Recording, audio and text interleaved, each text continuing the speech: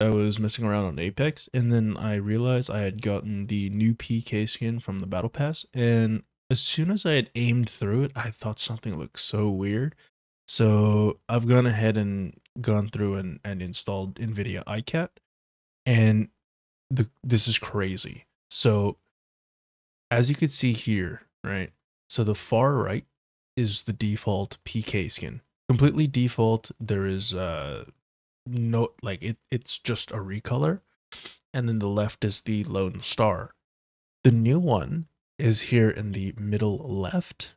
And then the like the Pathfinder, like the PAL 9000, I believe it's called, is the one in the middle right.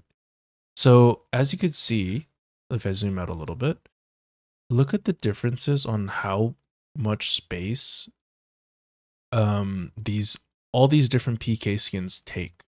Now, I do kind of like the PAL 9000. It takes up a crap load of space on the screen, but I kind of like it. It's funny.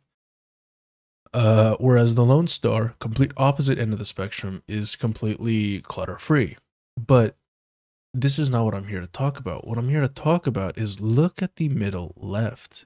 This iron sight, the prong, it's virtually gone. So in theory, this prong would make you aim worse, but who knows? Maybe there is someone out there um, that would really appreciate this because the prong wouldn't be in the way of your enemy. It looks fine at first, and then you could see that it's cut,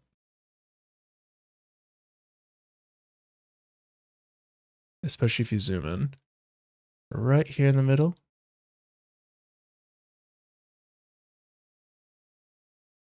it's so interesting.